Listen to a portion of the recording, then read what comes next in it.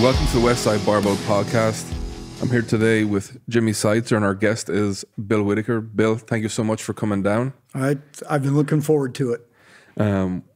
We want to share some stories about your time training at Westside, but before we get into that, I'd like to know how you got into training and got into lifting weights. Well, I never really thought about that. I thought I was going to be an athlete. Turned out I was wrong. And if you're bigger and stronger, you're always better at it. Yeah. So that's what got me started. I worked out at a place they called the OSU Barbell Club.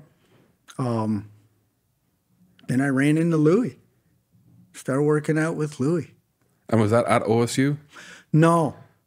Started out at where he used to live, 590 Larcom, in his basement.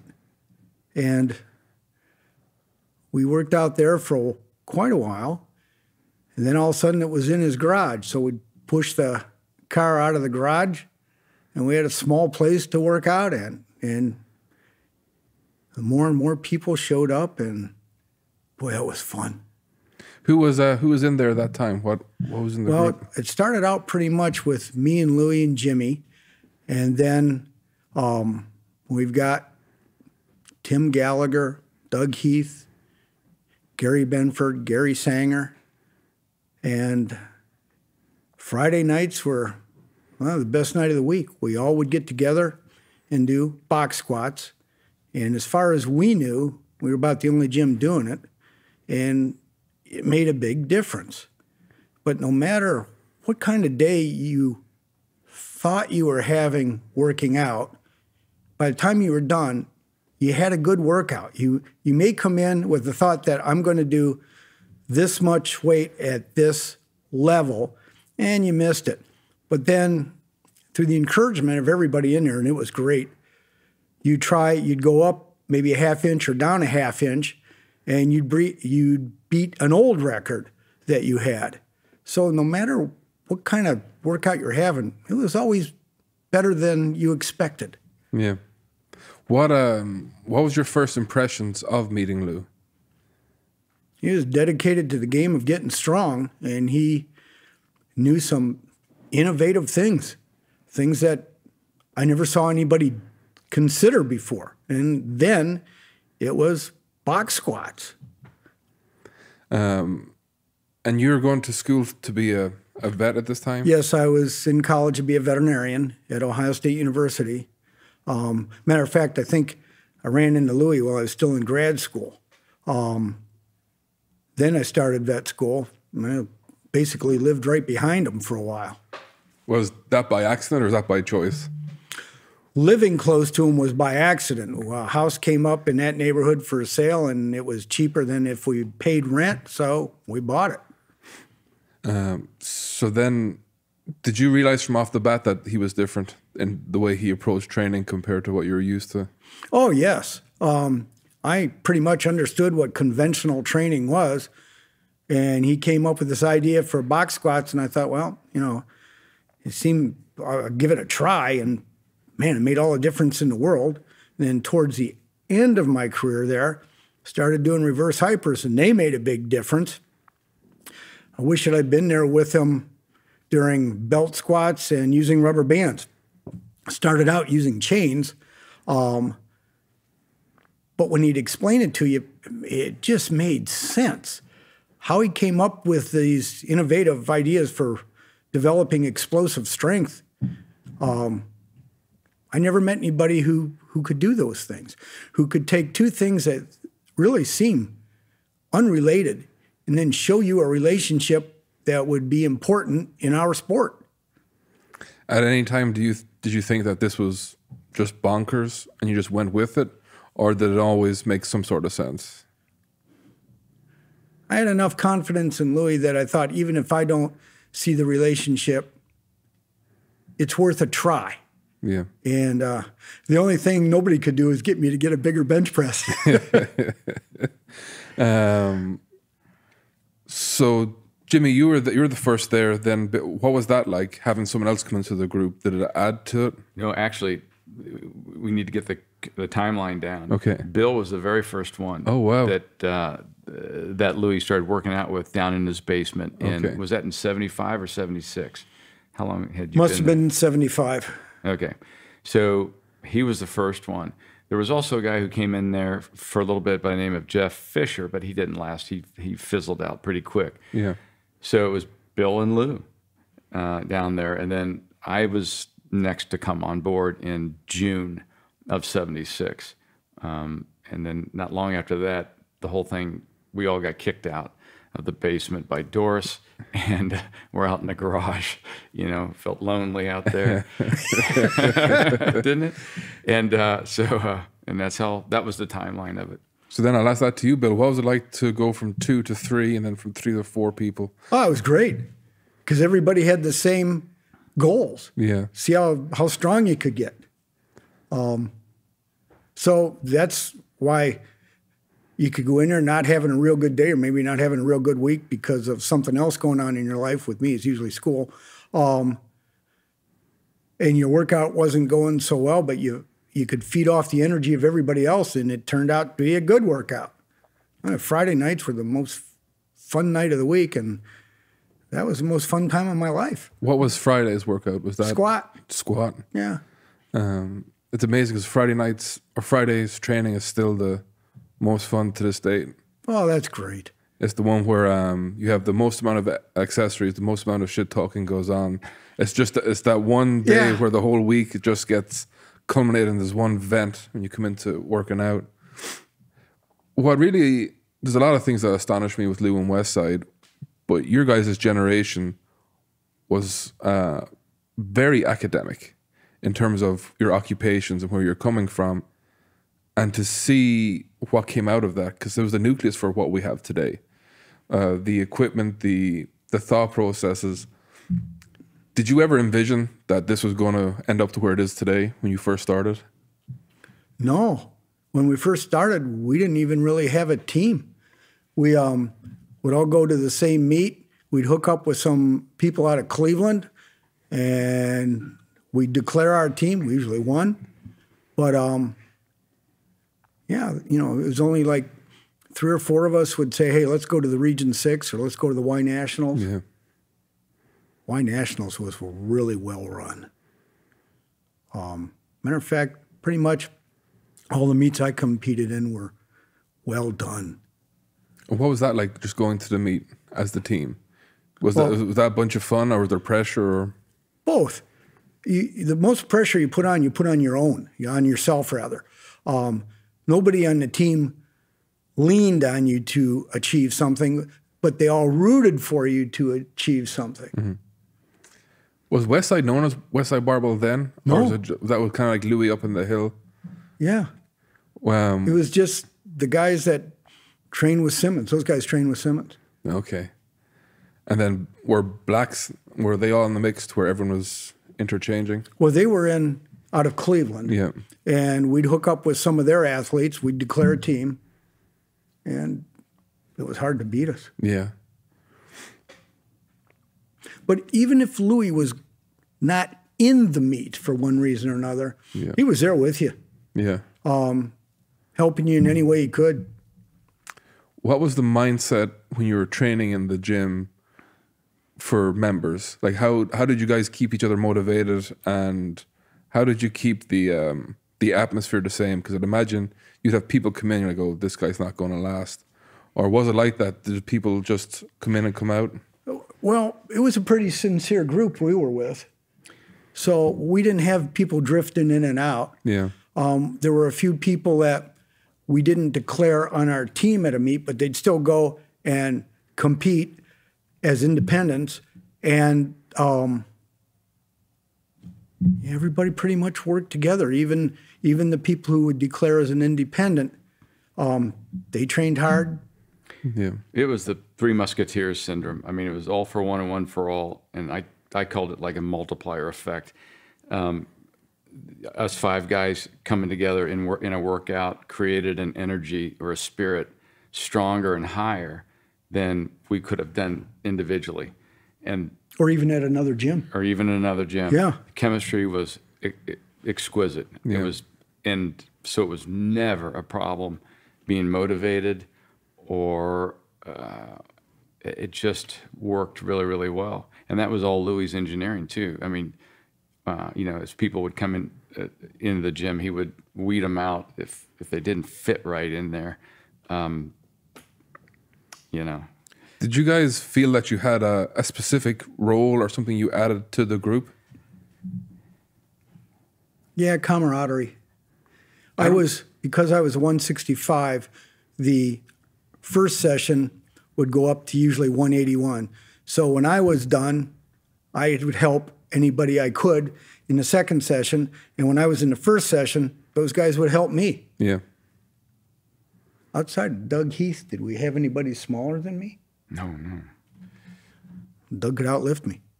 So What was some of the most amazing things you've seen in the gym while you were there training? well, mostly our gym, I thought, dominated the squat. And you'd see some people do squats with a high box with, at that time, with weights on their back that you just didn't think was possible ever to do a full squat with. Now they're doing it routinely. Yeah. One of my favorite memories was at a meet.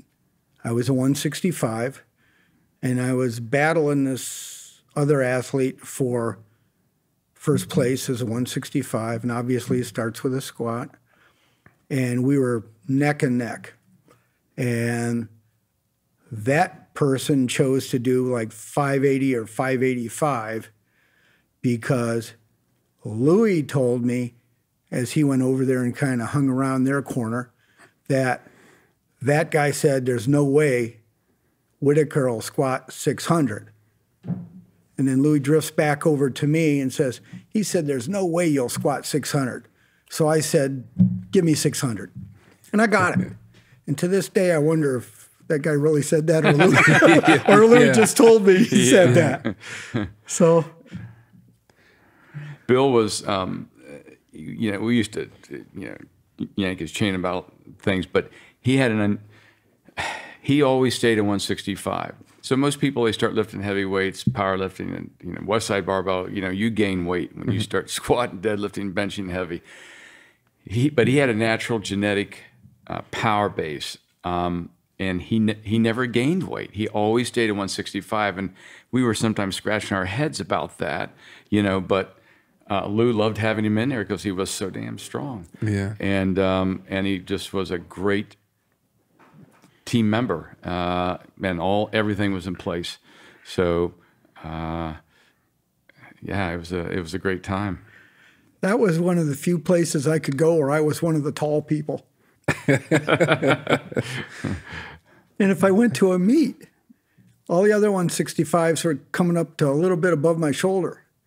So I thought, geez, looked like a cross-country runner in here. Did you guys sit down and talk training, or did Louie just lead, or was there ever, when you get done with the session, you could recap and go, hey, that was really good, or that I didn't really feel that a whole lot?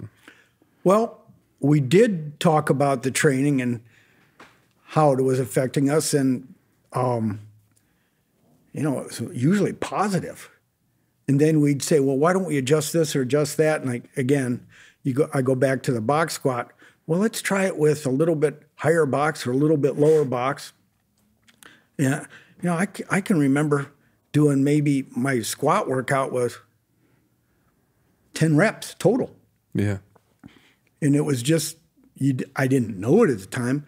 I was just working on explosion. And that sounds funny when you watch how slow somebody squats a heavy squat. Yeah. But yeah, that's what you were doing, is training for an explosive movement.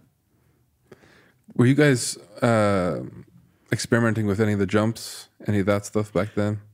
No, we didn't. The stuff I think would really have benefited me didn't come till later. I might have gotten 5 pounds on that bench. Miracles never cease. He also had a really good deadlift too. So he was a deadlifter and squatter, and Thank goodness. but just really strong.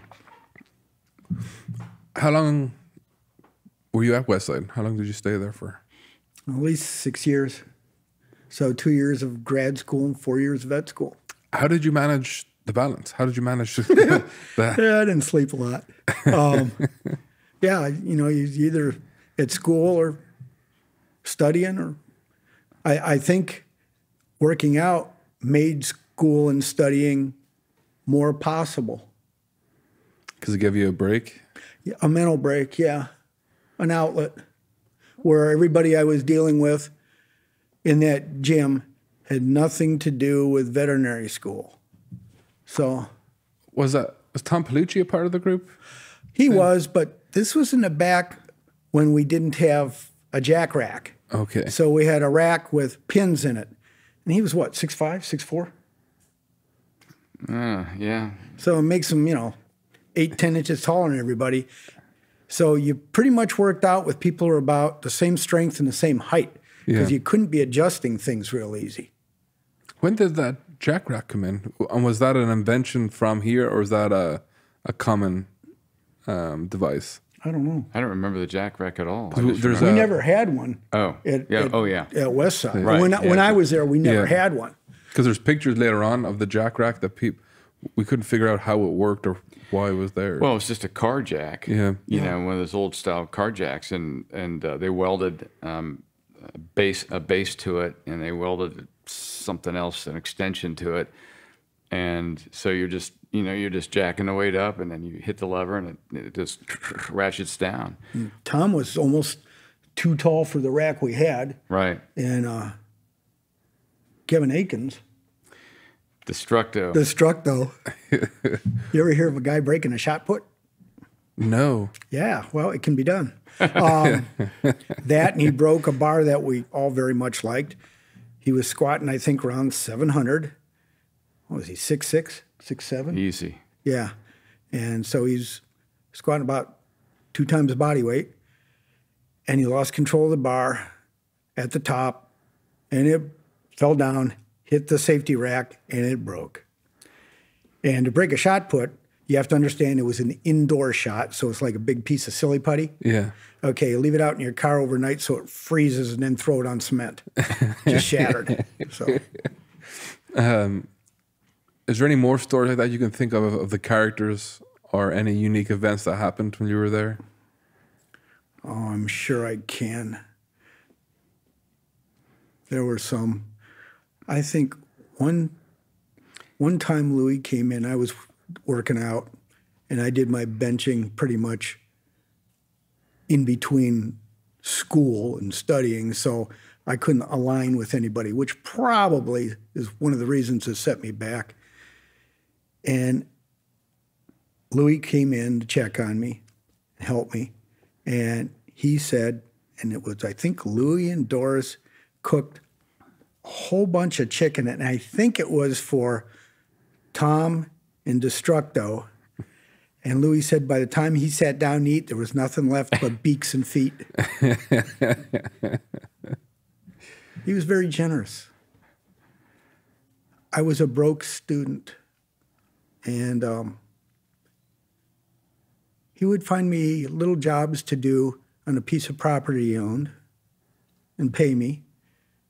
One time he gave me a pair of jeans. He said because he went up in a weight class, they didn't fit him anymore. Yeah. They still had labels in them. That was, that's a thing that Louis never lost, even to right up and towards the last few years. He was always a super generous person that not many people saw. And he didn't do it for notoriety or anything. He just did it because that was just who he was. And if you know how he treated animals and know how, I'm not sure generous is the right word, but how great he was towards animals. I mean, either pets or wildlife or whatever. That's the true nature, and that's what people should understand, because I don't think you'll find too many people that were as generous as he was, and towards animals, and that tells you a lot about a man right there. They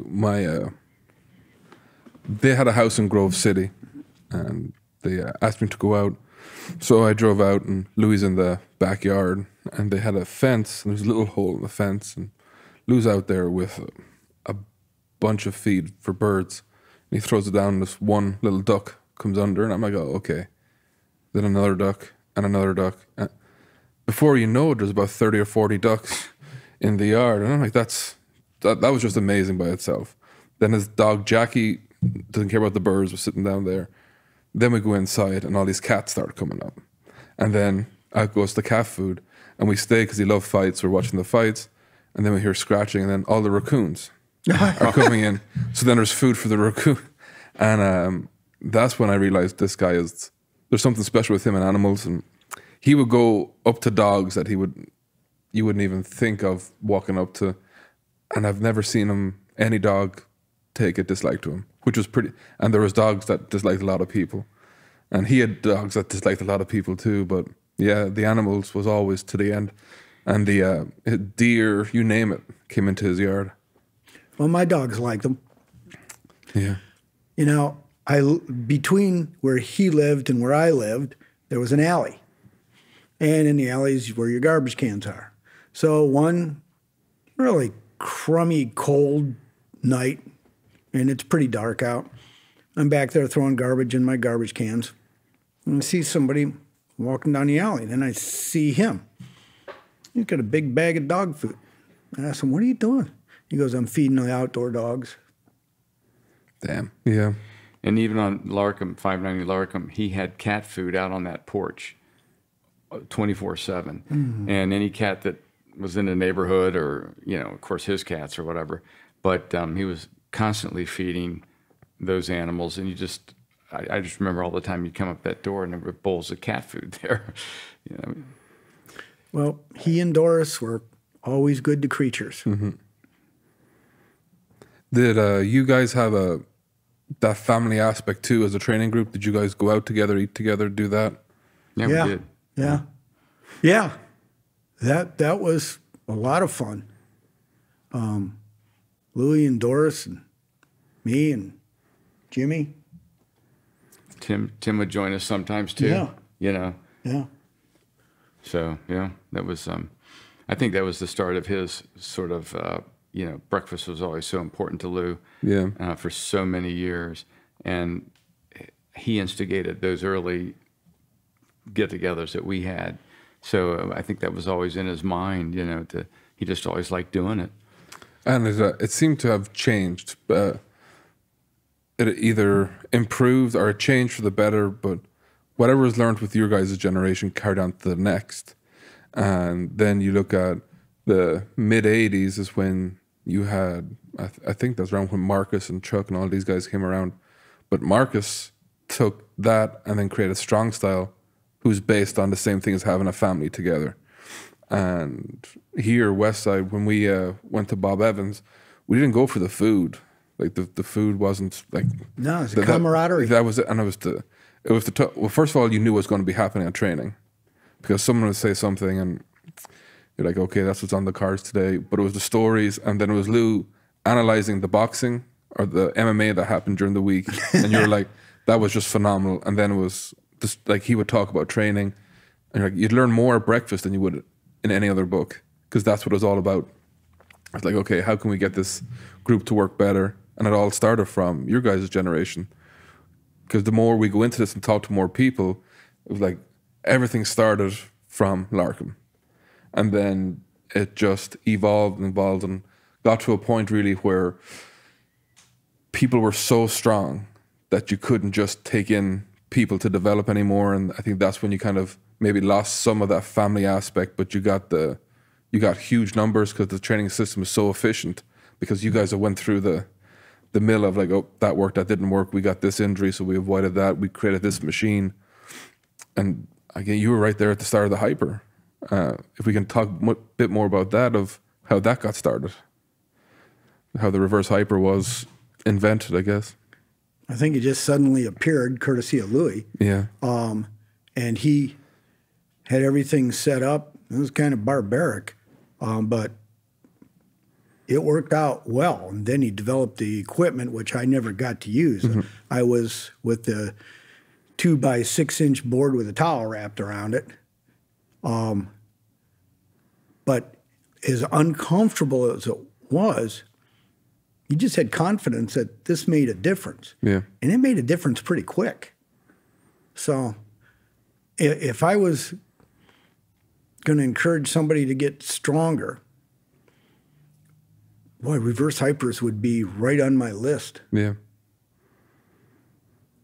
Yeah, but we were talking earlier that we both remember that Friday night after that squat workout when he threw that 2x6 in the rack and tied it down and then put a bar in there and jumps up and starts swinging his legs. And we just, we're laughing like, we're busting his chops like crazy and thinking, oh my God, what is this? Remember? Yeah. And so, then 5-6 months later, I got 80 pounds on my squat. And it's like, okay, next. Was the equipment you had, was that built? Like, were the racks, were they built by Lou or you guys, or did he buy stuff, or how did that work, getting equipment into the gym? I think he built that. I mean, he built that squat cage, and that was the only equipment we had when I was there. Yeah. That was it. And it, it made sense, a safety rack. So, what was it, just a rack, a bar and plates? Was that initially what that was there? Yeah, and a bench. Matter of fact, we got a leg extension, leg curl machine that I never saw anybody use. So, Bill was talking about the bar that we all liked that was broken. It was you have to understand, in those very, very beginning days, that we were using small hold plates with not with a York bar, but just a 1.25-inch long bar, cold rolled steel bar. And we loved it because it had a little bit of flexion in there. It was user friendly. So we were using 100-pound plates, right? 100s, 50s, 25s, 10s, and 5s with small holes. Yeah. I don't think you could find it today anywhere. And then Destructo broke it that one day. He just dumped the bar. He dumped it. And Louie said, "You always stay with the bar. Always stick with the bar. Never, never just dump it." Well, he dumped it, and it snapped like a number 2 lead pencil. And, so that was that. And we lost our favorite bar. We were furious. And, but yeah, I mean, small hold plates, man. Whatever happened to those, I wonder? Did he sell those off? Oh, I have no idea. God only knows. But we had these 200-pound plates. They were called Iron Man. And when women started training there, we called them Iron Persons. But anyway, we'd go to a meet, and you'd take your opening attempt, and you go, man, that wasn't bad. In the squat or deadlift. It wouldn't work with me in a bench. But because I never used 100-pound plates when I benched. Damn few 45s. But anyway, you'd go, man, that wasn't bad. That was pretty easy. Well, we finally, I have no idea why, got around to weighing those plates. They weighed 108 pounds apiece. So basically, our opening attempt was 16 pounds less than what we thought it was going to be. Yeah. So, yeah, that made a difference. Yeah, it was like, wow, that didn't feel bad at all, right? Yeah. And then, he got him weighed one time, and that's when he found out that, can you imagine being off that much today? I mean, they're not even off 1/8 of a gram, stuff that they're making. When you were all training as a group, how did you educate yourselves on just say the aspect of spotting and loading plates? And did it just come naturally, or did you just, by time, it just got into a routine?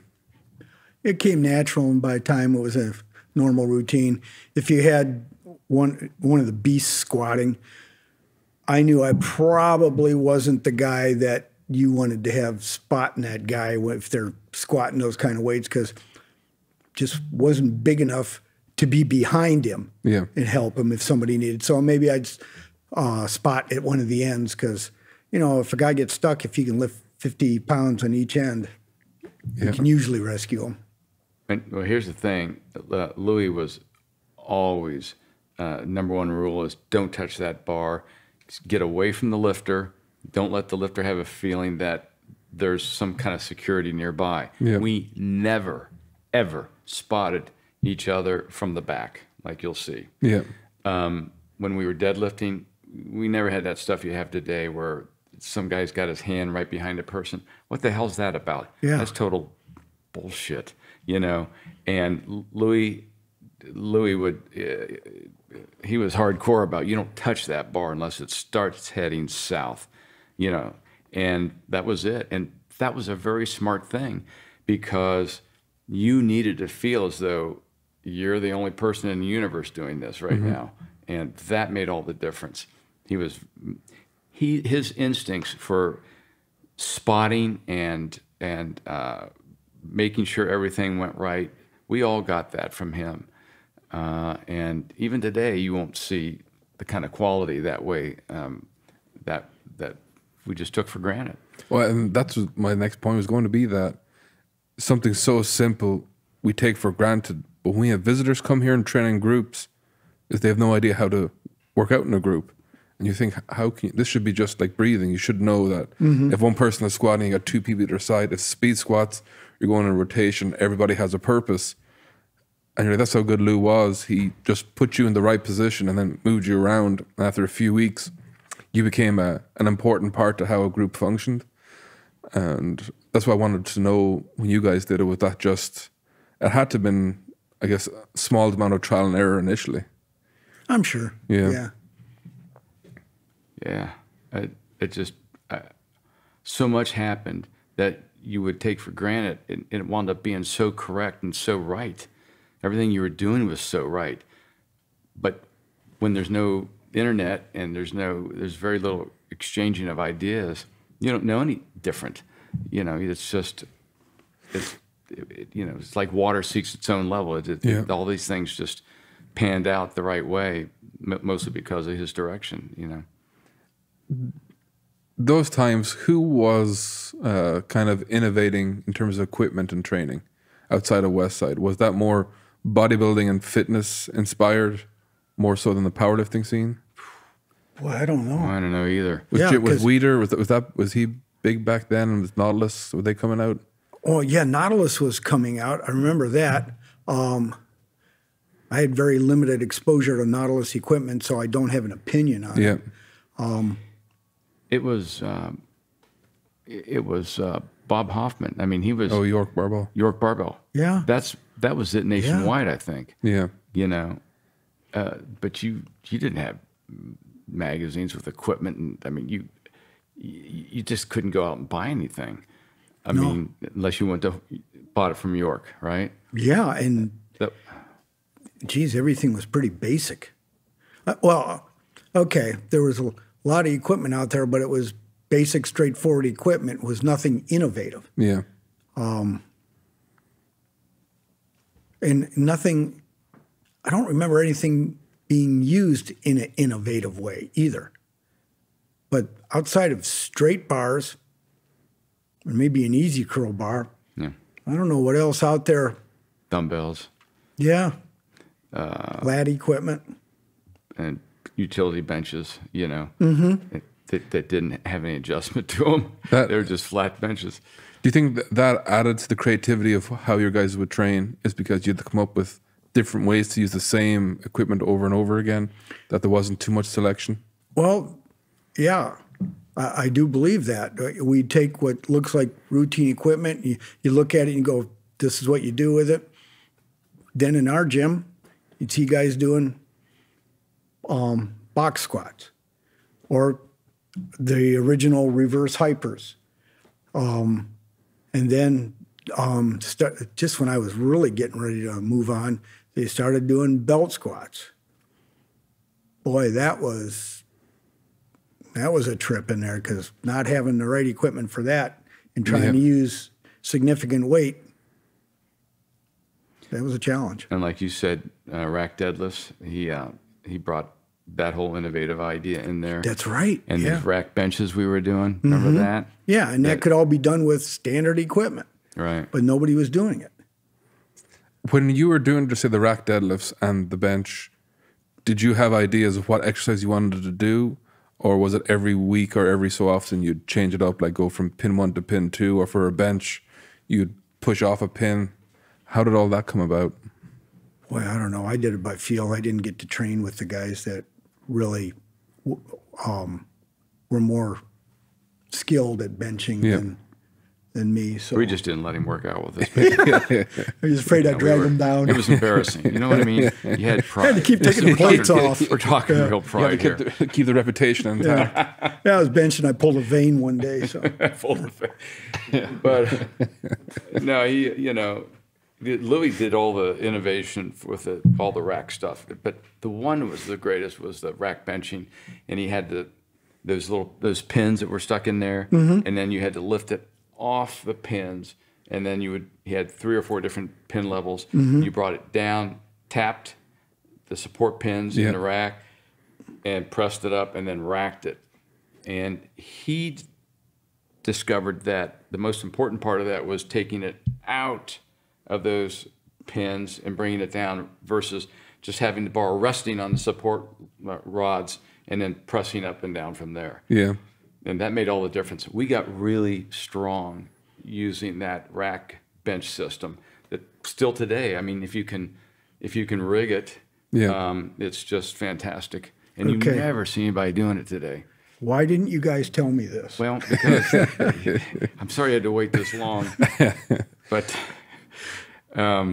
you are right, because Louis had a very different way of taking out a bar and benching, and so did kind of people from your guys' generation coming up that we could see from the workouts or anyone came in. Because as soon as the bar was taken out and put in position, it was just gone. You just bring it down, you blast it back up. And I remember Louis used to not be too pleased if people got handouts too early. That you had to learn to take out the weight yourself. If you weren't strong enough to take it out, you shouldn't be benching it, basically, was the mantra he had. And the pin presses was his litmus test. He could sit back and watch people, and if they bounce it off the pin, you're like, oh, they got no idea how to lower a weight. And if you can't lower a weight, how are you expected to press it back up? And again, that all came from your guys' crew of when that came in. Were you doing any deficits, like standing on box deadlifting? Was that yes, there? We did some of that, yeah. We called it lifting from below the floor. Yeah. Was there what was your favorite accessories to do? Box squats. My deadlifts, I did those in the rack and below the floor. Yeah. And my philosophy was just about never use straps, because you have to be able to hold it. Yeah. And if you have to concentrate so much on holding it, that detracts from you concentrating on pulling. Yeah. And I used to say, you start your deadlift from the top. The longer you stay bent over, adjusting your hands, you're wasting a reflex movement. And it seemed to work for me. Yeah. But I've seen other people who did real good in the deadlift do it bent over and adjusting their hands. And I always thought how much more they could do if they could just bend down and rip it up. Yeah. So. And would you guys share this information? Oh, yeah. Yeah. Yeah, and I'm sure that I got it from training with these people. what was your best deadlift? In a meet? Yeah, or in the gym. Okay, well, remember when they had that bodybuilding contest at Ohio State and Arnold was there as master of ceremonies? I was not in the bodybuilding contest. Okay. I was one of the before pictures. I pulled 620 for a double, weighing about 167, 168. Okay. In a meet, as a 165, I did 6. And as a 165 who couldn't make weight and went in about 172, I pulled an easy 6.5. So I So guess. 650. Yeah. Yeah. Yeah. Well, was that with 2-hour weigh-ins? Was that the rules for the meet back then? I don't know if it was. We Yeah, it weighed was in real and we close. lifted. Yeah, Yeah. real tight. Yeah. Real tight timeline on the weigh-ins. Yeah. Can you weigh in 24 hours in advance now? Yeah. Oh yeah. Oh, That would have been nice. oh, Right? no kidding. Yeah. And you guys just had belts. Was it Ace bandages? Were they? We had some decent knee wraps, Yeah. and we had what we called squat suits, where they were a singlet. They were heavier material and real tight, but that was it. They hadn't invented bench press shirts till after I was out. So I'm picking up on a common theme here on the bench I think press. I was the test subject in, okay, here's what Bill does. Don't do this. So Yeah. we used to have guys show up from other gyms, rarely, but once in a while, and they were people of notable capabilities.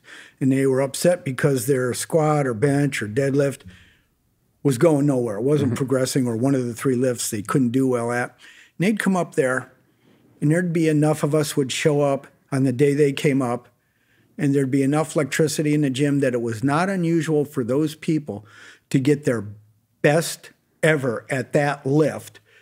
And, you know, they didn't ever train with us. They'd been there for an hour, but there was enough enthusiasm that it generated confidence and maybe a little adrenaline response that that athlete would have a really good day at that lift.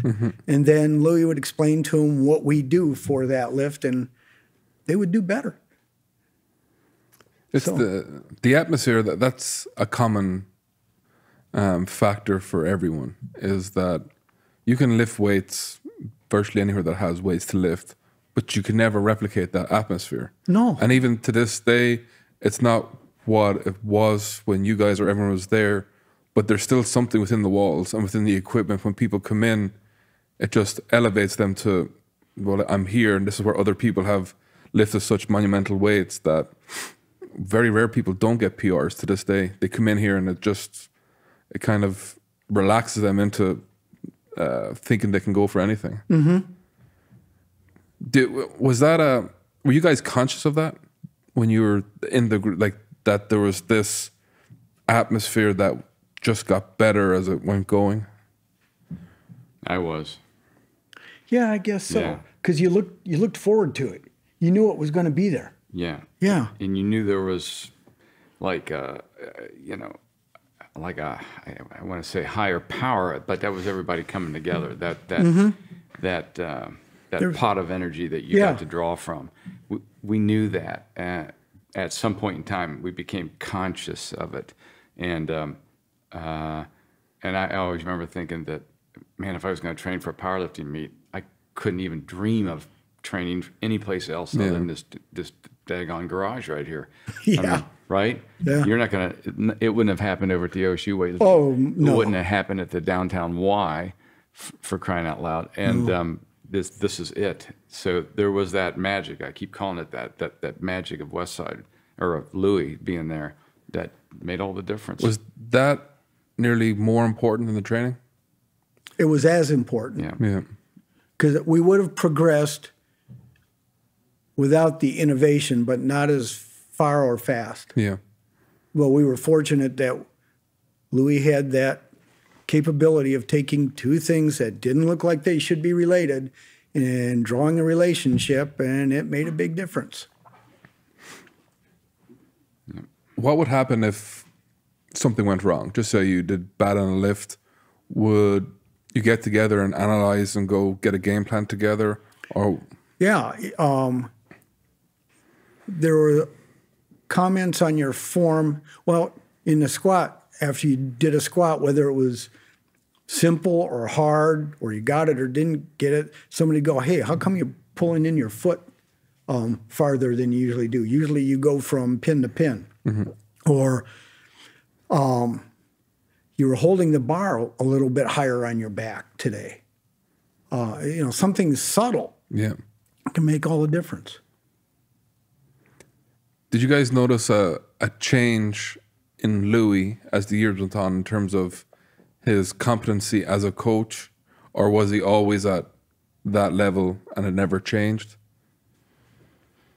No, he's always dedicated to the sport. Yeah, he was. Yeah. If anything, he got better. He was just born that way to lead. Yeah. In this regard, you know, he was the leader. We used to call him Master Lou.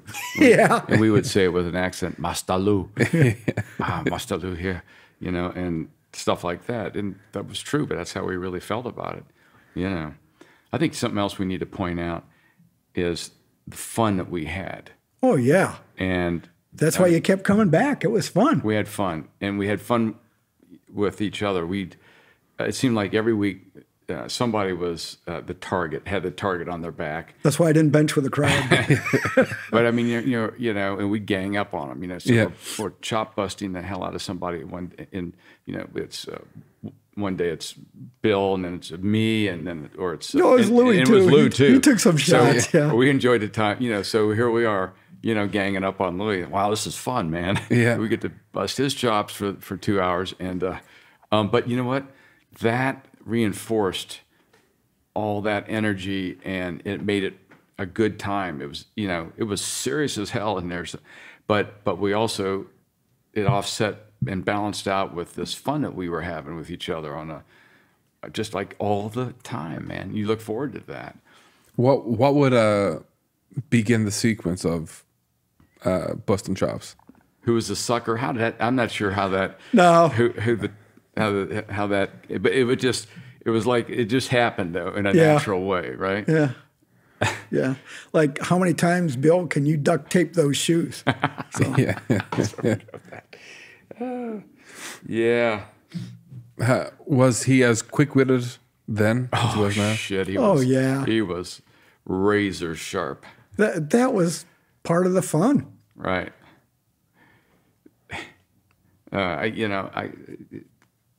He would start it, and sometimes would find something that like the way you looked that day or what you were wearing or whatever, and he would start it and find a little crack, and he would exploit that, right? I mean, you know, and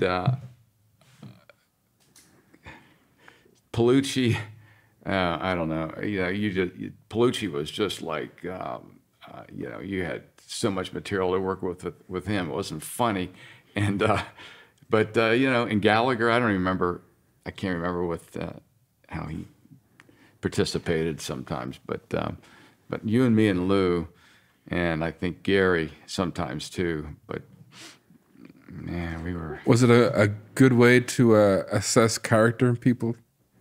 That if they were able to give and receive? Yeah. Yeah, I mean, we were all good that way, and but you don't see it that. I mean, I don't see it in the gyms that I work out. I try to tell these younger guys, when you walk through that door, you got to act up. You got to, you know, put the cell phone in your blocker. Yeah. Right. It's a community. It's nearly a show. I'm not saying you come in to train, but it allows you to leave who everyone thinks you are outside. Yeah. And when you come in, you can be whatever you want to be in that day. If you want to run your mouth, you can run your mouth. If you don't want to run your mouth, someone's going to run their mouth at you. It doesn't, but it balances out. And I think that's the magnetism of Westside, in that I could never figure out why people stayed so long. And you start like just unraveling or like kind of peeling out back the layers, it came to the underlining, you can't find this atmosphere anywhere. No, in these commercial gyms today, they come in with their earphones and their cell phones, and in between lifts, they're still sitting on the equipment looking at that. It's not a community anymore. Yeah. Well, neither is that style of gym. Like there's very few private gyms. And I think the best thing that ever happened, or Westside does and still does, there's no charge. Because there's no barrier. So if you come in to train, you're there to train. Mm-hmm. And you've got an obligation to the group and an obligation to the name Westside to make sure that atmosphere remains the same.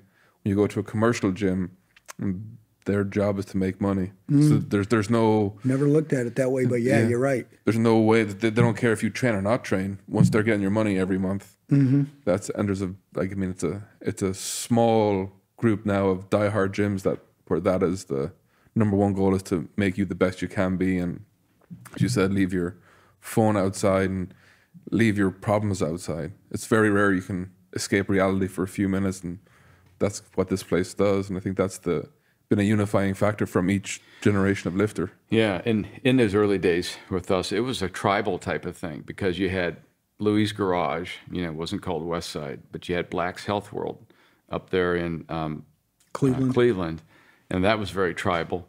And then over in Dayton, you had Larry Pacifico and his group, and Don Reinhout to a lesser extent because he was one of the strongest guys in the world. Yeah. And over in Weirton, West Virginia area, you had the great Roger Eastep. Yeah. And he had a group there. But so it was this kind of, I think that was the common theme then. But you're talking about the birth of, like the birth of the sport, at least modern day version, and that's the way it was then. But everybody got along. I mean, John Florio, John Black, Haas the Boss, Sedaris, Jack Sedaris. We all exchanged ideas too on training. Yeah. Nobody had a secret training method. Meets must have been so much fun because that's the who's who of powerlifting. If you went to the State of Ohio Powerlifting Championship, you better hold on, buddy, because the world records were being set. They were checking for equipment. Remember that? Yeah. I mean, I totaled Elite Master, and I was back in 9th place. I never even got a trophy. Oh, if you won the state championship of Ohio, then you had a shot at the Worlds. Right. Yeah. That's just the way it was. Yeah. How did that work? So you had the State of Ohio, and where was Worlds? Was that always American, or was that everywhere? It could be somewhere else. Really? Yeah. What you hoped you could do is qualify for the seniors, and then if you won the seniors, you qualified for the Worlds. I don't know maybe if you placed in the top 3, I don't know. But if you won the seniors, you qualified for the Worlds for sure. If you won the seniors, you pretty much won the world. Yeah. I don't know how it is now, but it was that way then. So when you were in this basically melting pot of who's who of modern day powerlifting, did you discuss training while the meet's going on, or was it before or after, or how did ideas get exchanged? Pretty much after. Yeah. Because you didn't want to break anybody's concentration.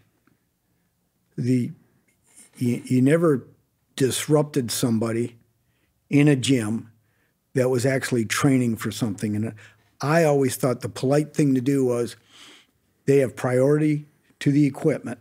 And if they're doing something and they're training for Olympic power or even bodybuilding, you help them load and unload. Yeah. You did anything to make it a little easier for them to get through their training. You don't see that so much anymore. Yeah. Also, there wasn't, things were in generalities. So you kind of had an idea what the guys were doing up at Black's Health World and what Larry Pacifico was doing. And people were generous with their knowledge, but yet there wasn't the communication. So you just had general ideas. Yeah. And Louie was big on innovating and creating himself anyhow. He got really specific with ideas from all the Russian and Bulgarian, strength journals and that type of thing he would read. But I mean, we knew Larry Pacifico was 9 times world powerlifting champ. Yeah.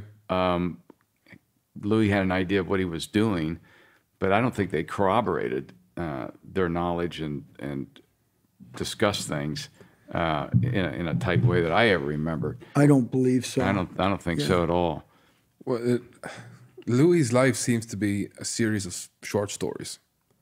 So he would, and everyone has a short story about Lou, but when he talked to Larry, he said, what are you doing for or Larry told him, you need to up your bench press. What do I do? And Larry said, well, 75% of your bench press is your triceps. And then that might have been the concept. And then Lou would take that and he would percolate on it and think and think and think.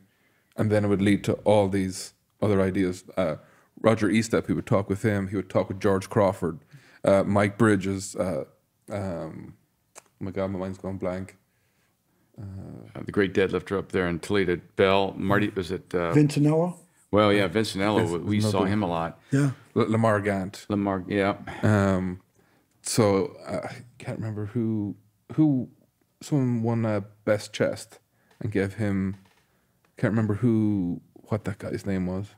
And this is another power of Lou. He could remember the names and the lifts they did, but he was the reason where they got the 6x6, the 8x8s, and 10x10s for speed day. But it seemed to be these little stories, and that's all it took was to ignite the spark that got the training. What was it like watching Larry and those guys compete? Pacifico? Yeah. He's one of the few people in that era did 10 times body weight as a 198. He did 2,000. Yeah, back then doing 10 times body weight, you were a freak. Yeah. He just owned the sport. I mean, he was the Arnold Schwarzenegger of powerlifting. Yeah. He just dominated, and it was. Was there anybody close? I can't remember if there's anybody close, but he just always had this thought in your mind that, or you just knew that Larry Pacifico reigned as long as he wanted to. Was Ed Cohn come up from that generation too, or is he a little bit? No, was Ed later. Cohn came later. Yeah, he was in the 90s. Mike or Bridges? Late 80s or early. Bridges, I lifted in meets with him. Thank goodness he was 181 then. Yeah, it was kind of unusual. You'd stand there talking to him, and then you'd hear Bridges on deck, and he'd go, "Oh, I got to go." Then he'd go out, set a world record, and come back and talk to you like nothing happened. Yeah. So Saw Bridges in 1981. I think you might have been at that meet. It was up in Northeast Ohio or something. And, he always had Louie's respect. And I remember I never saw him before. yeah, that's right. He trained in Dayton for a while. Right. Yeah. So here comes this guy that doesn't look like much. He's got a T-shirt on. He's a short guy, small arms. Yeah, he's shorter than us. Yeah. Yeah. And and I remember looking at him and, nothing impressive. Then he starts to get ready for the squat. Next thing I know, he's getting into his power suit. He had his shirt off. Saw him from the front. Didn't look like much of anything. Then he turns around, and it was like mind-blowing. He had erectors that were, I remember Louie was saying, look at the back on that guy. These two giant erectors looked like phone poles draped with skin running all the way down, up and down his back. And I thought, okay, that's where the power comes from right there. Well, I guess I think some guys from Westside drove down to watch him squat in training one time, and at weighing 190, he squatted 900 in the gym or something.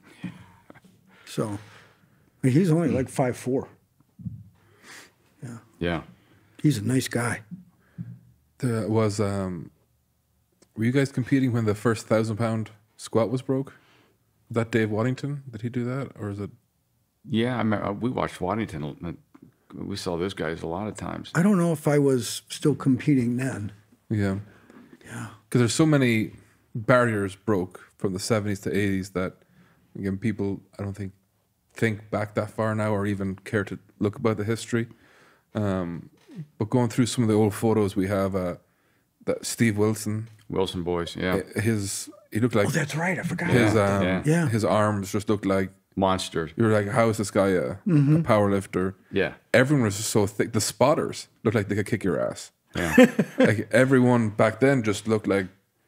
They trained. They just looked country strong, if that's the right word. You're just like, how... And they're only running the event.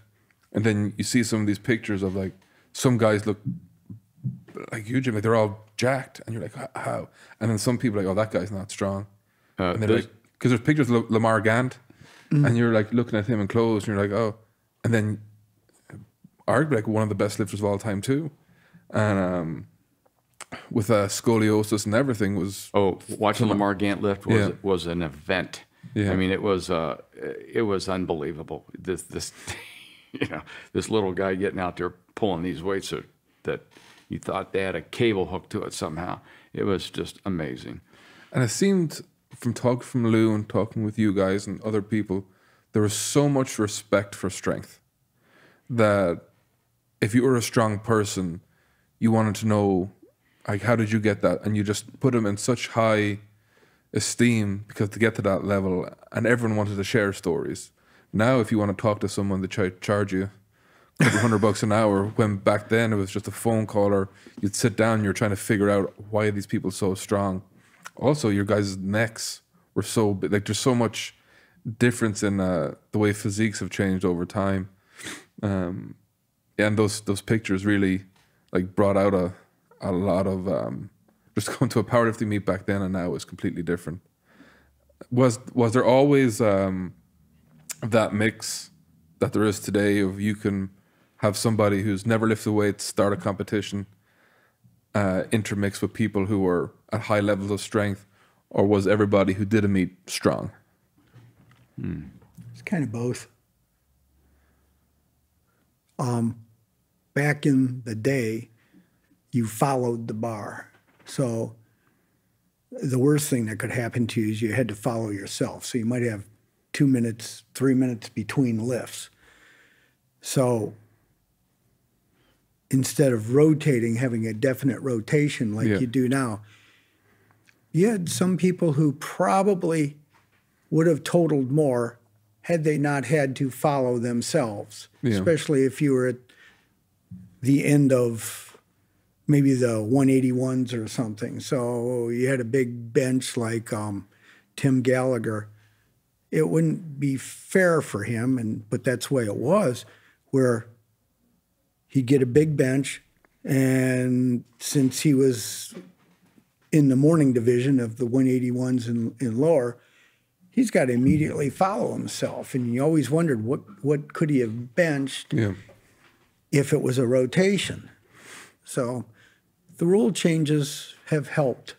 Yeah, you know, you don't get that deadlifting at midnight thing any longer. And that was the meets would drag on and on because they just weren't organized the way they are today. Yeah. So, and it was, you just knew this was wrong. This is just not the way it should be done. What did Tim and Gary add to the group when they came in?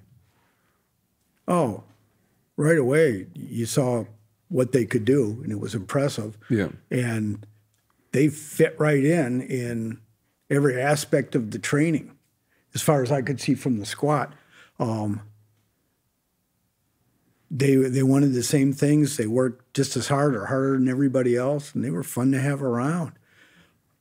Gary Sanger had one of the best squat forms I've ever seen. And Tim, boy, could he bench for back then at 181. Yeah.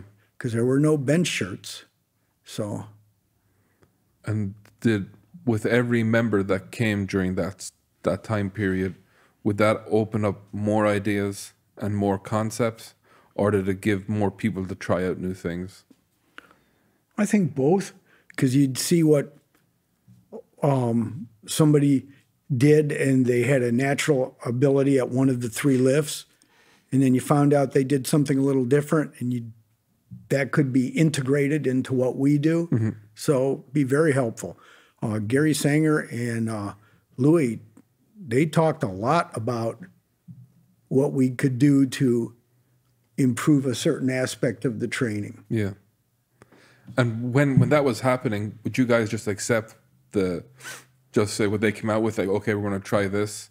Like, was there that much trust within the group that Louis and Gary would analyze what you've done and give back feedback and you'd try it? Yeah, you had nothing to lose. Yeah. Yeah. Oh, yeah. It's, bring it on, because there just weren't that many mistakes made. No. And pretty much everything you're doing is working. And on some of those occasional things that didn't work, it just got pitched out of the toolbox. Yeah. And Is your group? Are you guys all still talking, like in friendships? Yeah, well, yeah, we reconnected through, you know, the unfortunate, you know, of Lou passing and brought us back together again. But Bill and I have stayed friends for all these many years. We knew each other when we were in undergrads. Okay. So from OSU Barbell Club,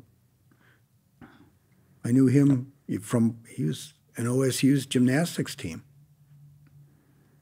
So We always got along. Yeah. And it's like I haven't seen him for, when did we see each other last time? 30 years ago? oh yeah. And it's like just back in the gym again. I mean, it's just, which is a great thing. Yeah. It's, you know. That seems to be another common denominator between the groups, is that up until maybe the last 10 years, and like some of them are still close, the modern day guys, but your guys it doesn't matter. No one skips a beat. People who've been interacting, who haven't talked in years or seen each other in years, is like, boom, back to You fit right in, I guess. Yeah. Yeah. How hard was it to transition out? Was it just at the time where you had to get a job and make a living? Yeah. Was it hard to be? Was that hard?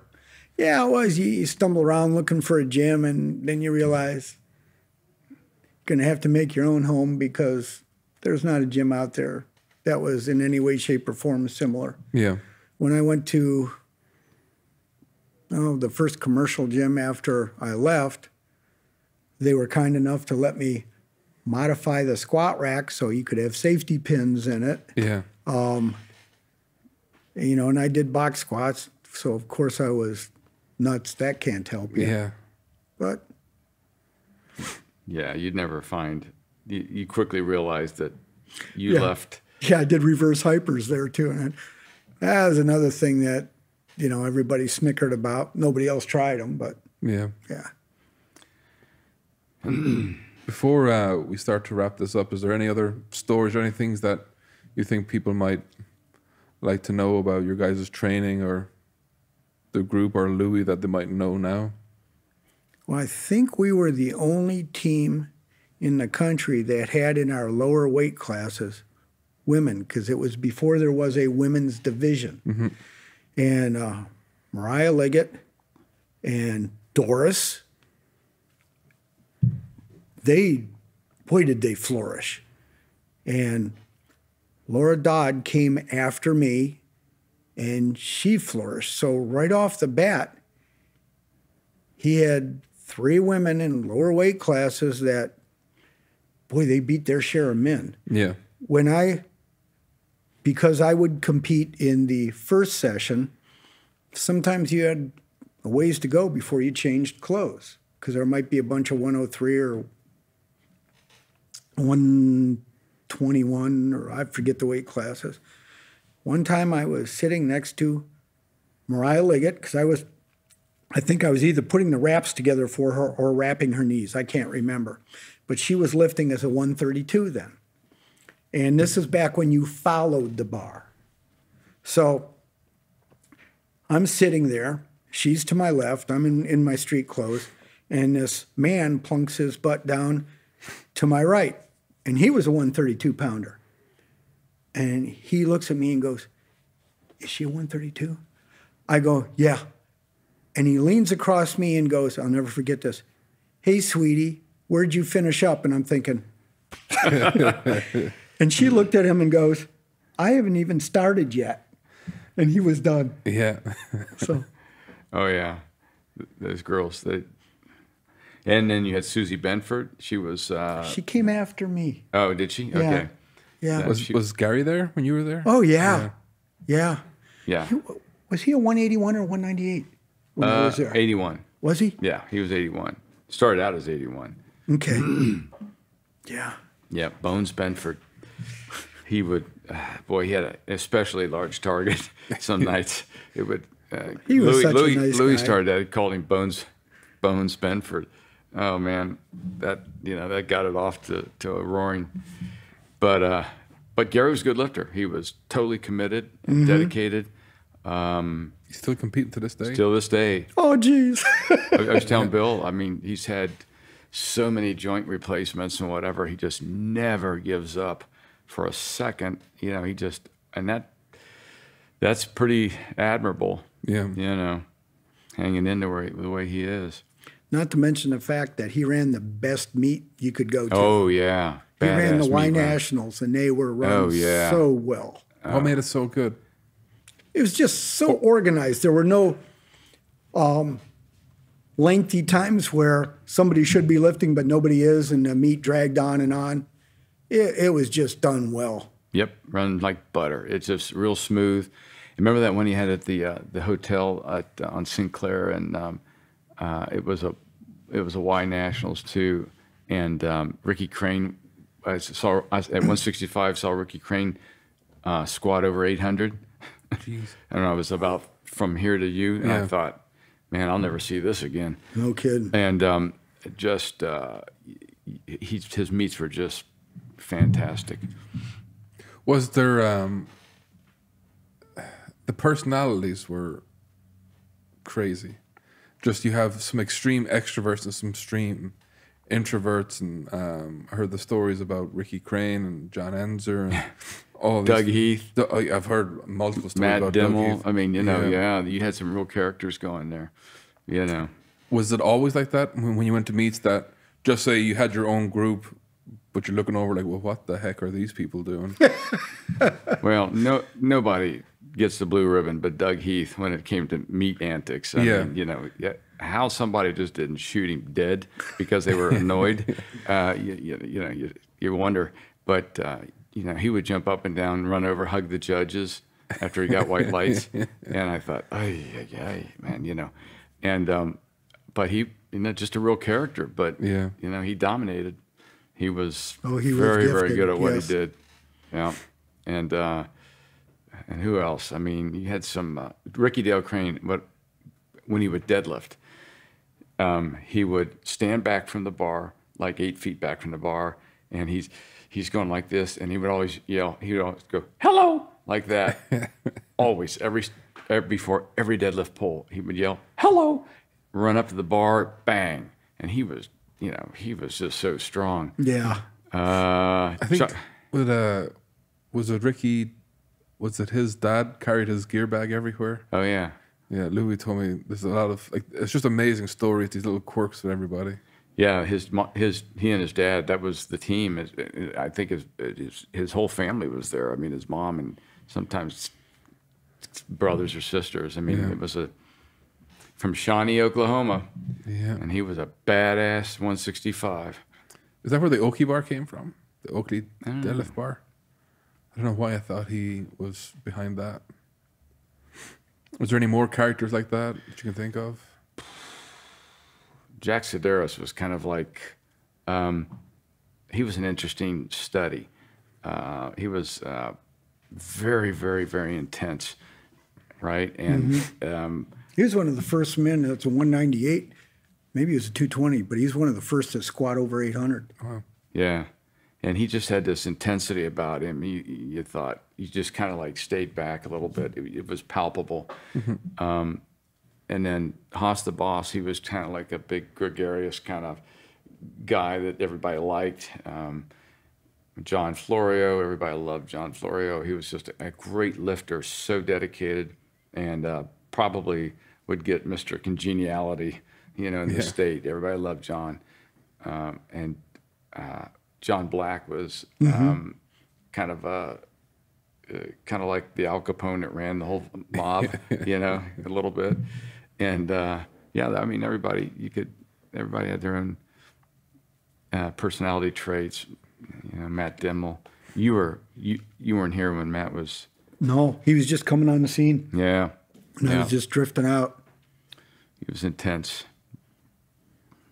But yeah, I'm trying to think of Vincenello, incomparable. When it came on deadlifting, it's just like you just stand back and watch it happen. Yeah, we found a really good photo of Louis and Vincenello. Yeah, together at a meet. Watching him deadlift was a real thrill. Yeah.